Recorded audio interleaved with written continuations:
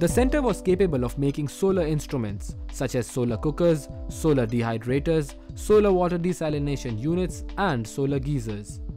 They had even installed these in many villages, but the current status of these installations is unknown. इसकी capacity जो है वो 40 kg per day है। उसमें और इसमें फ़र्क कैपेसिटी का है सर? कैपेसिटी का फ़र्क है और एफिशिएंसी का भी फ़र्क है। अच्छा, तो ये जलना शुरू होगा? Within seconds में efficiency. I was amused to find out that the person with the highest qualification in this research center was not a PhD or a scientist, but had a degree of masters in chemistry. पानी की layers जो है इस U channel के अंदर collect हो रही है और उसको फिर हम इसी तरह जो कैन के अंदर जो है कर लेते हैं। PCCR now is working only on dehydration of vegetables as far as solar energy is concerned. I went to the Hyderabad Research Center. I saw that there are other devices also on which working is being done, like the solar heaters, like the solar cookers. So are all these in the domain of?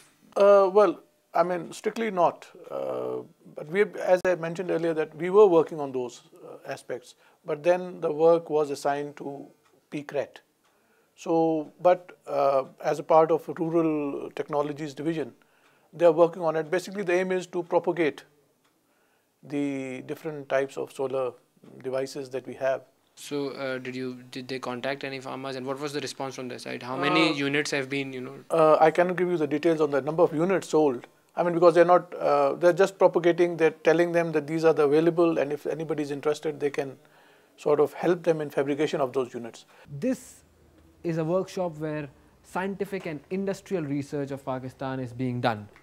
Well, my personal experience of making this documentary up till now has been a really wild goose chase. I've been trying to contact different organizations, different people, and trying to find out what exactly is the potential of renewable energy in Pakistan and what has been done in this regard. But it is very sad that what I have found out is that this organization by the name of Pakistan Council of Scientific and Industrial Research has developed a total number of 4 products which are related to solar thermal technology in a total number of 24 years of its existence. And what I don't understand is that how as a nation we are going to progress in terms of renewable energy with such research and development facilities.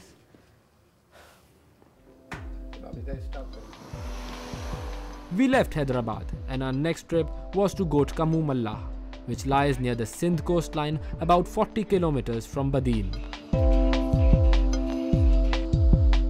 I was told that solar stills for water desalination were installed in the year 2007 by an NGO.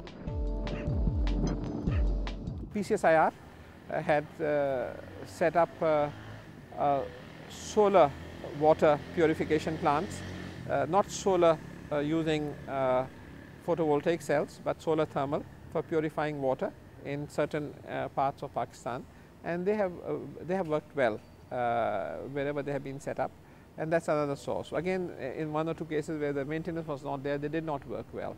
So local maintenance is important.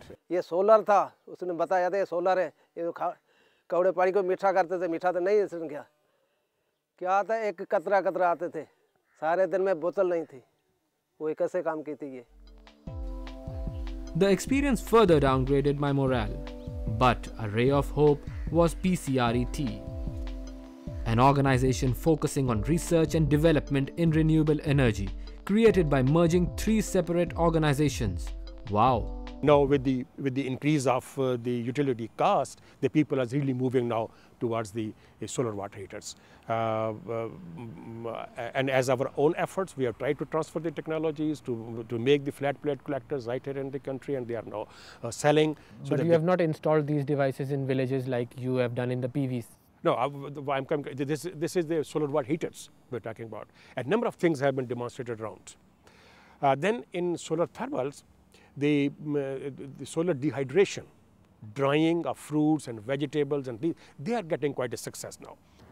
The same work which was being done by the Pakistan Council of Scientific and Industrial Research in the Hyderabad Research Center in the area related to solar thermal products is being done by the PCRET over here in Islamabad. Now as you can see, this is the solar cooker which we saw in Hyderabad also. This is another variation of the cooker. These are the box type solar cookers. Over there you can see the solar water heaters, and here you can see the solar stills which are used for water purification. There they have the solar dryers also.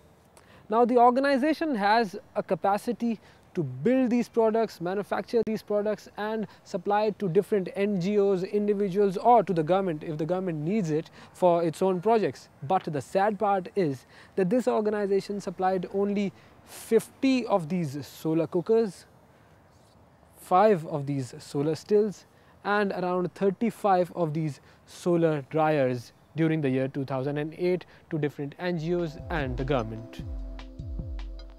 Believe it or not, even the Pakistan Atomic Energy Commission is engaged in making solar water heaters. But this work doesn't seem to be a rocket science. You can find small workshops in the outskirts of Islamabad performing the same work.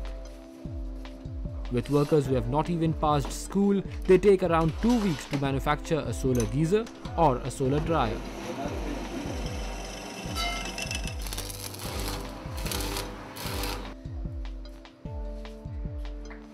The AEDB also started research work on solar thermal power plants.